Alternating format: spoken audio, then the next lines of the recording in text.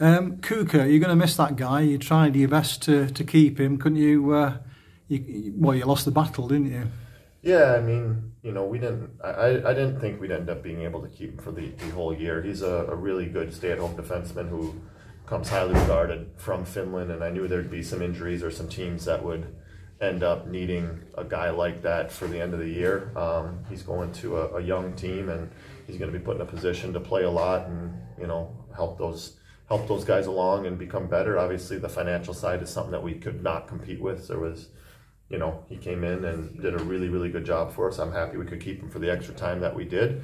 What a great guy, what a great character, team first guy. I think it sent a great message to a bunch of the other guys in our room as well, to see that type of attitude and just the professionalism he brought to the table. And we'll turn the page and have a new guy in, and hopefully he'll come in and do the same type of job.